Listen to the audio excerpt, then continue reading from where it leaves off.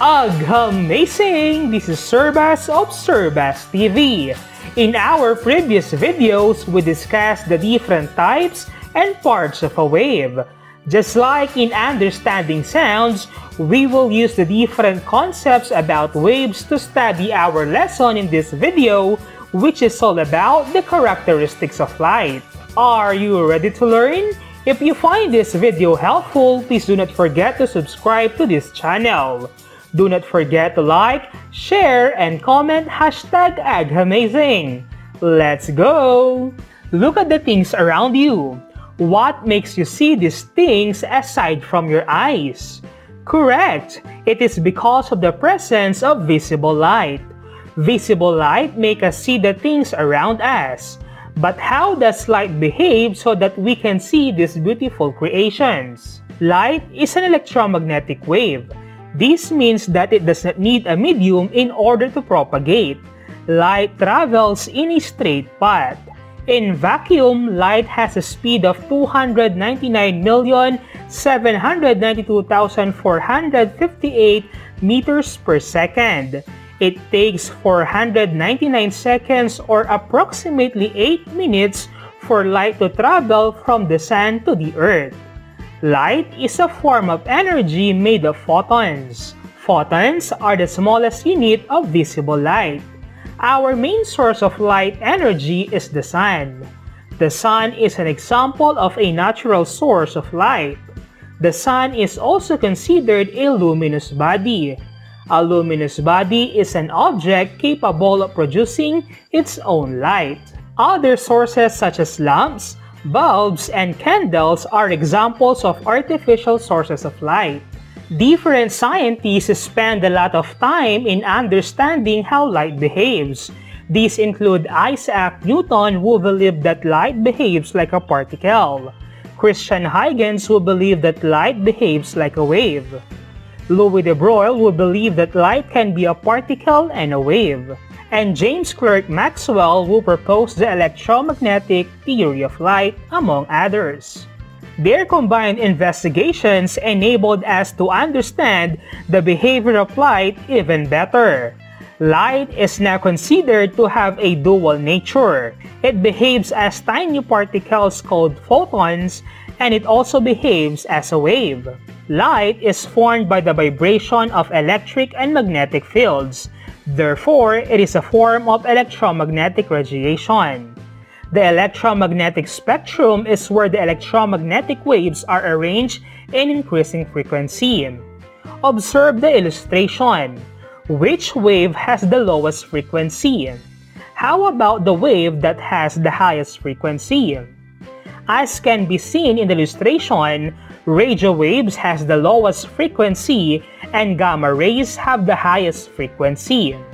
The only frequency of electromagnetic waves that is visible to the human eye is called the visible light spectrum. The visible spectrum is also known as white light. When white light strikes into a prism, it splits into visible light colors in the electromagnetic spectrum. This phenomenon in which a prism separates white light into component colors is called dispersion.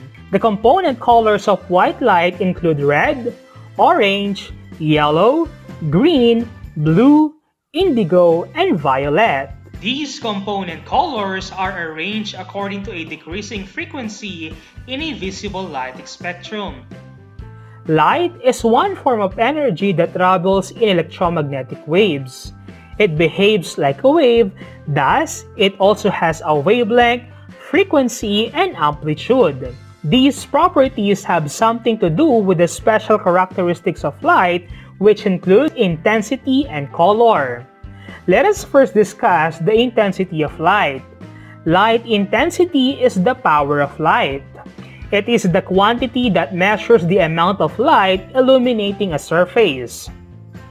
The science of measuring the intensity or brightness of light is called photometry. Brightness is a qualitative expression of light intensity. It is the visual perception in which a light source appears to be emitting light or a surface to be reflecting light. Since brightness is qualitative and is dependent on the perception of an individual, brightness can be expressed quantitatively using luminous intensity. Luminous intensity is the amount of light that the objects produce. It is measured in terms of candela. The brightness of light depends on how far you are from the source. Observe the following picture. In which scenario will you see a brighter light? Correct! It is in picture A. The closer you are to the source of light, the brighter is the light that you will see. On the other hand, if you are farther from the source, the dimmer is the light that you will see. Always remember that the intensity of light depends upon the amount of light or the number of photons that pass a certain area or space. The intensity or brightness of light is also related to the wave's amplitude. The higher amplitude corresponds to a brighter light, while the lower amplitude corresponds to dimmer light. The next characteristic of light is color. As mentioned earlier, visible light is the only electromagnetic wave that can be seen by the human eye. The component colors of visible light can be seen in a visible spectrum. The color of the light depends on the frequency or wavelength of the radiation that reaches the eye. Visible light falls in the wavelength range of 400 nanometers to 750 nanometers. What is the color of the light if the given wavelength is between 450 to 500 nanometers? Correct! It is color blue. When the wavelength of an electromagnetic wave is shorter than 400 nanometers, it is called ultraviolet. And if it has a wavelength greater than 750 nanometers, it is called infrared. Observe this illustration. What can you say about the relationship of frequency and wavelength? Correct.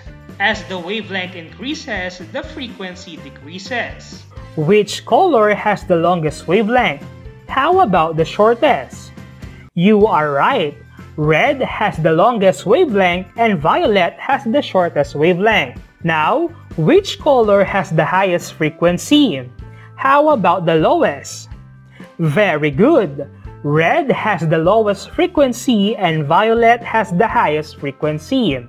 In general, the color white represents the combination of all the wavelengths of visible light, while black is the absence of the wavelength. And that ends our discussion for the characteristics of light.